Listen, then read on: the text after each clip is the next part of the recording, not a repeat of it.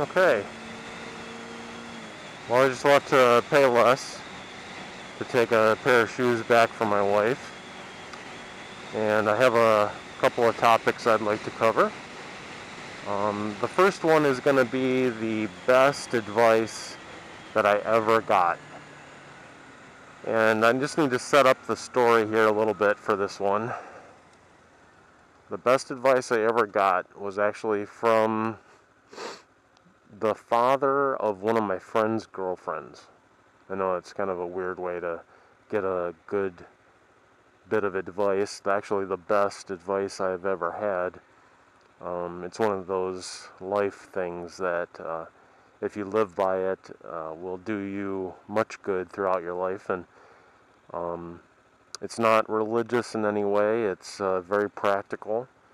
And the way that it happened was, this is right towards the end of high school, and my plans to go into the military fell through. I failed the physical because my heart rate was too fast. My plan was to go into the Army, become an MP, and then go to college for criminal justice, constitutional law, all different kinds of stuff, and then break off from that and do some stuff with like the CIA and all different kinds of stuff. But I failed the physical, so I was just going to go into college.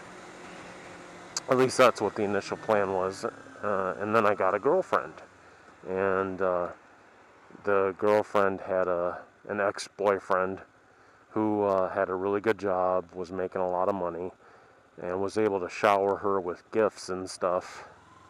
And I knew that that's what he was trying to do. That's what he wanted to do, to get her back and show her, how much better he was than I was, because he had money. And there was even this perfume scent that her and I liked a lot.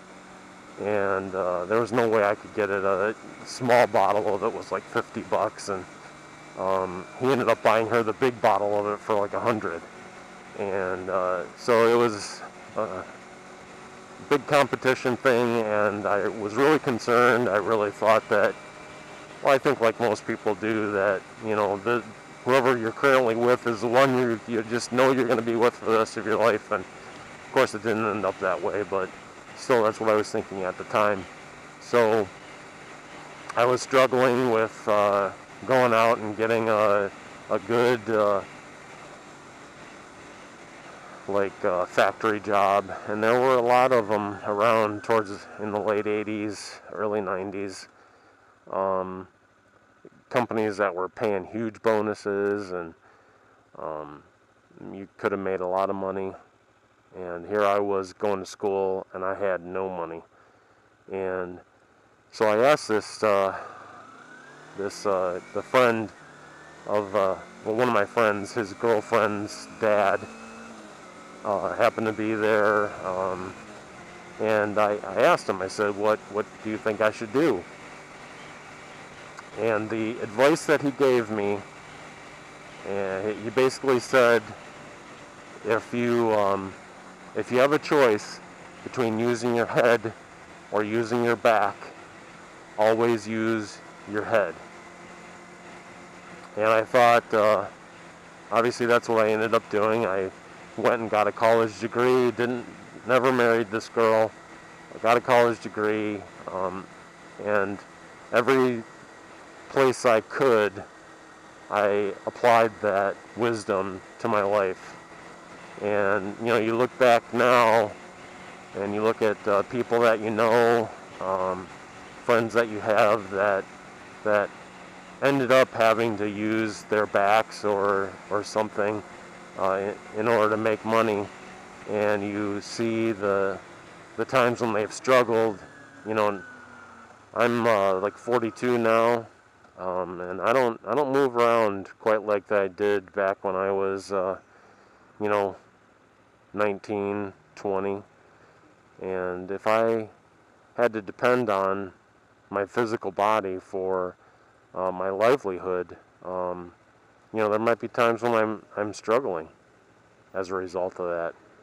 And being able to sit at a desk not have to worry about stuff like that is a big bonus. So that is the best advice that I've ever had, and I strongly suggest if you're watching this video trying to figure stuff like that out for yourself, that you take that advice as well.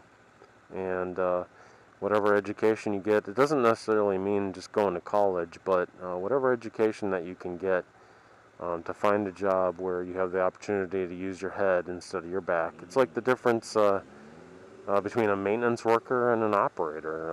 An operator uses his head more than his back, whereas a maintenance worker or something like that, obviously a big part of their job is using their back. And if you can avoid having to do that, I'd strongly suggest it. Of course, there are a lot of professions too where you get paid a lot, and if you can do a lot of that and do it quickly before your body starts falling apart, then have at it. But that was the best advice that I have ever had. So